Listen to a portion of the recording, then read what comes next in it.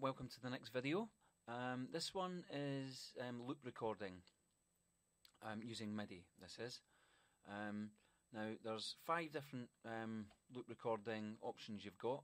If you go into the transport panel and go to this section, you'll see mix, overwrite, keep last, stacked and stack to. In this video we're just going to look at mix and overwrite. Okay, so we've got mix selected. I've got a drum loop here and I've already selected a sound. So what I'm going to do now is play the MIDI in mix mode. Along to this, I'll have the click on as well and the pre-count. And in mix mode, what happens is when you get to the end and it cycles back, it will allow you to play more MIDI over the top of the last MIDI that you recorded. It's great if you're not very proficient on the keyboard and you want to play complex kind of patterns and stuff, but you just can't do that. So you can use this to do it. So if I hit record, I'll show you what I mean.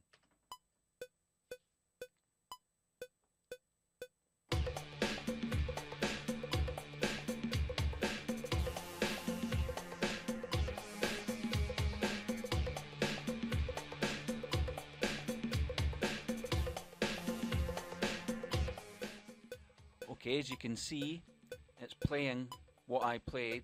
Record's still on and it's still going back. It isn't overwriting anything. So now if I play more stuff in, it will play it over the top of this.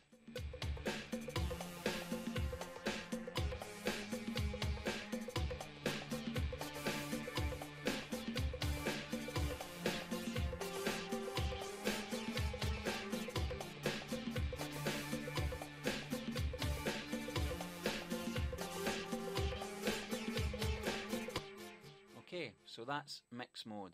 You can do that as many times as you like and play it in. Keep playing to your heart's content until you get it perfect. And obviously you can have auto quantize on that will keep it nice and tidy for you. So that's mix mode. Let me just delete that. Now I'll show you overwrite mode. You probably guess what it does. I can now play MIDI in. When it gets to here and cycles back, if I continue to play, it will overwrite everything that was there before. Basically this is, again, it's great if you're like me and you're no good on the keyboard and it takes you maybe 3 or 4 times to play in a decent rhythm. You can just keep going until you get that perfect part or that perfect take, and then you can just stop and you'll have the perfect take left. So let's have a look. This time I'll put auto quantize on just to show you. So again, I've got the click and the cycle on, and the pre-count, sorry. So now if I hit record, 1, 2.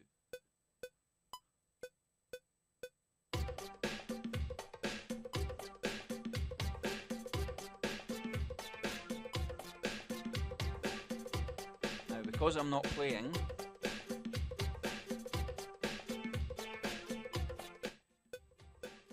because I'm not playing, that MIDI remains. Now the next time I'll play and you'll see that MIDI disappear.